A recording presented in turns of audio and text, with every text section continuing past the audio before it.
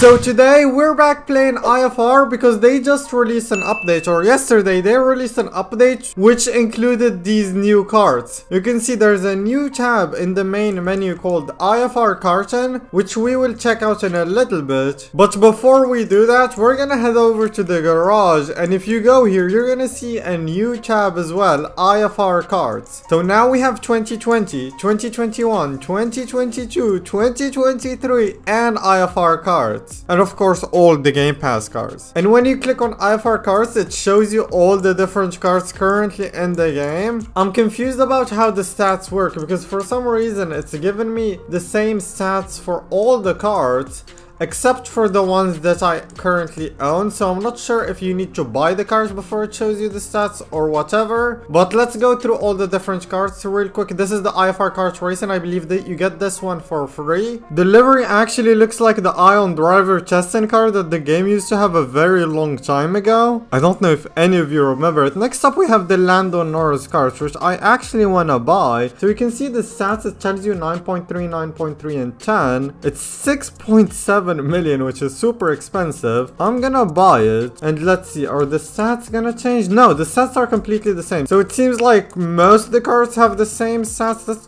click develop. Yeah, it seems like the stats are almost maxed out. Let's actually max it out. So there we go, we have a maxed out Lando Norris cart. I don't know what kind of difference the cart stats make because I haven't really tested them, but if you want to see a stock cart versus a max cart, let me know in the comments below. Next up we have the Kian Chamber, and it has like the IKC logo. If you didn't know, IKC is Ion Karting Championship, which is their karting game. This isn't really a special livery. It's like, it's similar to this one. It's got red, white, and black. Next up we have, okay, this one has the same logo. It's just like typical karting place liveries. Like I've probably seen this livery in a kart rental place, and this one costs 5.7 million. So you're basically paying for the livery for all of these carts. You're not really paying for the stats, although I feel like they might change up the stats soon, unless if it's intended to be this way. Next up we have the Renault carts, which I believe this is the Fernando Alonso carts. I'm pretty sure he has like his own karting team, and it does look very similar. It's just lacking yellow, I believe, and this one is only 2 million, so you can get pretty much a maxed out cart for 2 million, which is great. At least you don't have to pay similar prices to the F1 cars, and obviously these are cars, they should be cheaper. We have John Cars typical livery. We have the Faster GP, which is somewhat similar to the Braun GP. They also have the, so they have the F1 team, so we have the Red Bull, two different liveries actually. What even? Oh, this is like a more classic Red Bull livery, and this is like a more recent Red Bull livery. This one is 8.5 million for a cart.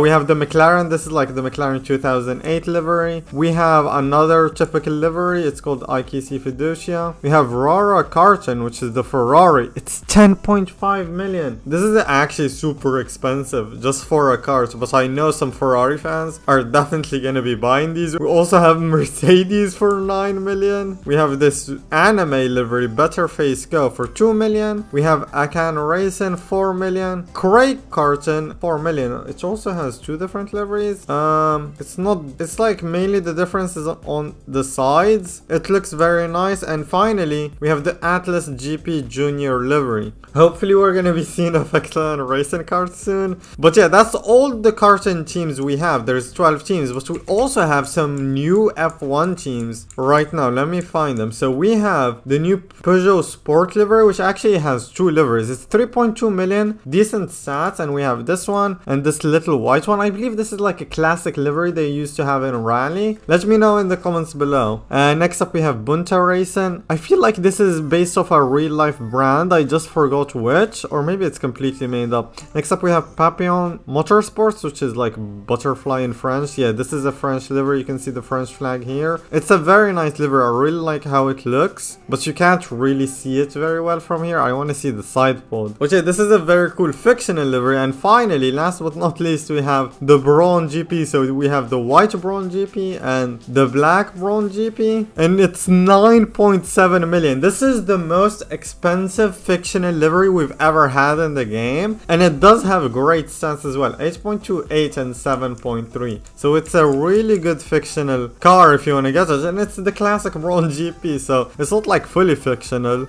It's just in the wrong generation. They also added helmets.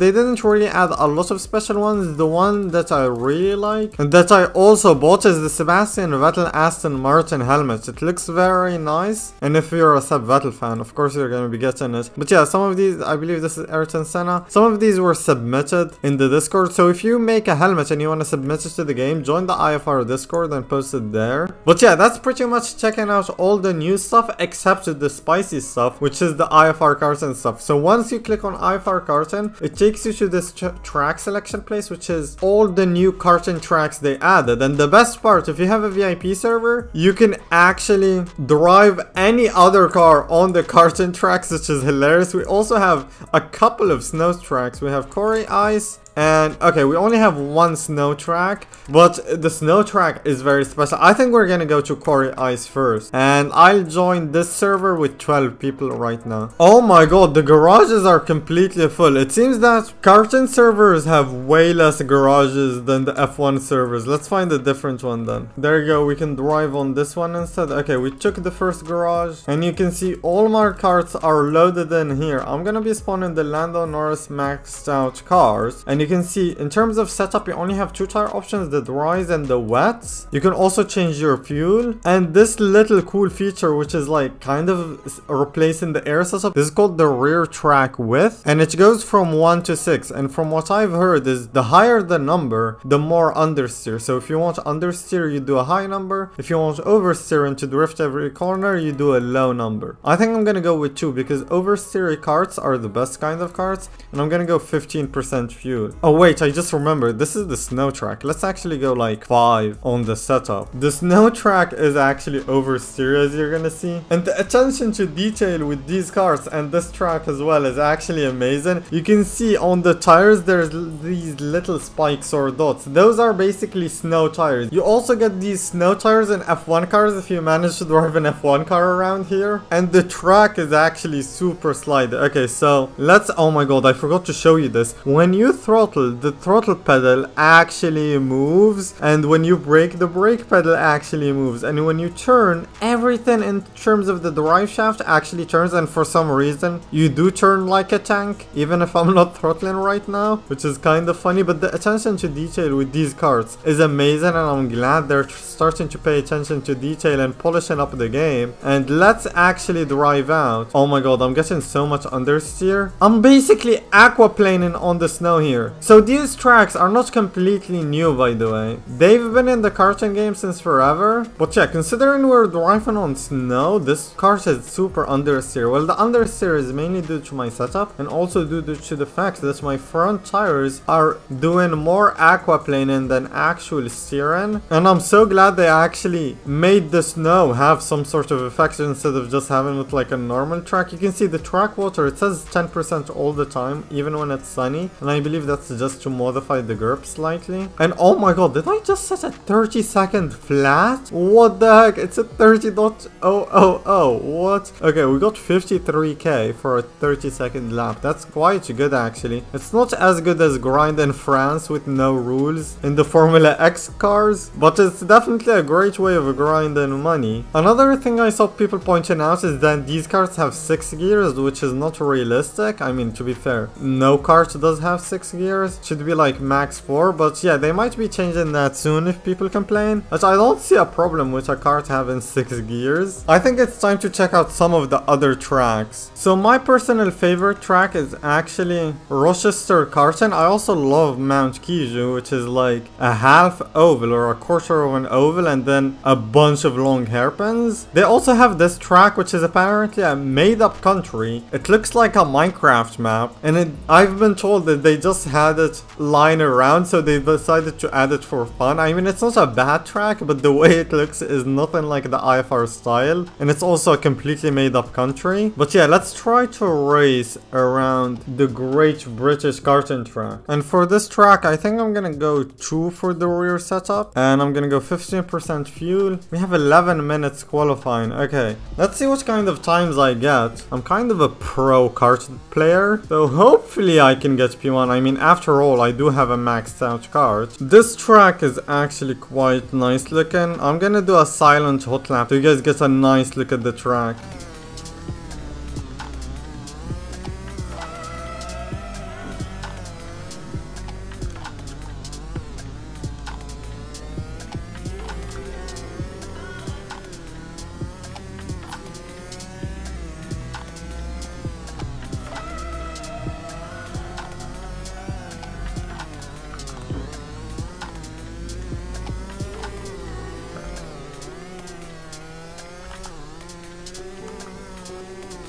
I thought I was gonna get a corner cut for a part of that lap, and there you go, P1 by about 2.1 seconds on my first try as well. Yeah, this is, I actually love how this kart handles, and the best part is like you can modify the setup to however you would want it to handle. For me personally, for karts, I think they should be oversteery, because I love drifting around corners and karts, because it's not like drifting around a corner in a kart doesn't make you slower. It's sometimes the quickest way to go around because of how they work. There you go, I even improved my final sector without even trying there. And I must say, I'm definitely excited for Ion to start adding more cars to the game. They posted a vote in their Discord server saying if they should add the IEC car, which is basically like an LMP endurance car they had. I mean, personally, from my experience, I did not enjoy driving that car in the league, which of course if they're gonna be adding it here, it's gonna be heavily modified and hopefully more fun. But yeah, I'm definitely excited for them to start adding more cars and more content to the game, maybe like